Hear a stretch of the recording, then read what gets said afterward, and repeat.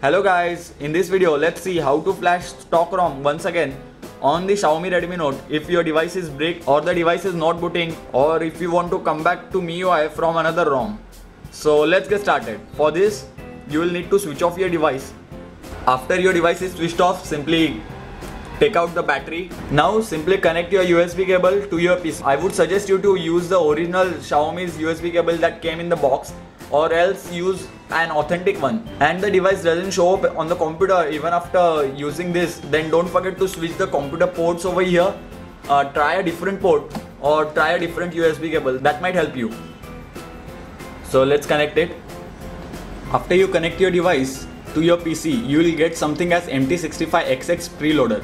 Now select update driver software and then select browse my computer for driver software. Now hit the browse option and select the folder where you have put the VCOM drivers after they are unzipped. Before making this video, I tried this method, that's why the drivers are showing as installed, but you have to follow these steps in order to go further. Now select the folder where you have put the VCOM drivers and now simply hit OK. For me it's saying the best driver software for your device is already installed, but for you it should be like the driver is successfully installed. The most important part of flashing stock ROM on the Redmi Note is that you get the drivers installed. I personally had to try it 5 to 10 times before I got this installed. So you may have to try it multiple times to get the MT65 preloader in your device manager over here. If the drivers are not installed correctly, then do not go further. Try again and again. You may have to try different USB ports or different USB cables too. Now you have to download SP Flash Tools and the image file for the Redmi Note. Now simply extract both the files. Till the extraction is done, as we have successfully installed the drivers, now remove the USB cable from the phone as of now until and unless we get to the SP Flash Tools. So now the extraction has been completed. Now simply go into SP Flash Tools folder and select Flash Tool, this option, this is the application over here. Right click on it and select Run as Administrator. It will say something as the scatter file cannot be found. Please make sure this file exists before download. Now select OK, and now you will see something as scatter loading file over here. Select scatter loading and now go to the folder where you have extracted the image files. This is the folder for me. Select that, go again once again and select this MT6592 Android scatter.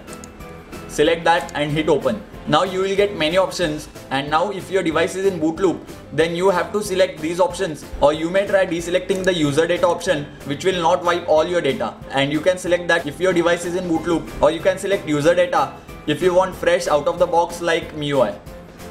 For me, let's select that and now hit the download button over here, and now simply connect your USB cable to your phone. You may not connect the battery and try. If nothing happens, then put the battery inside once again and then once again try.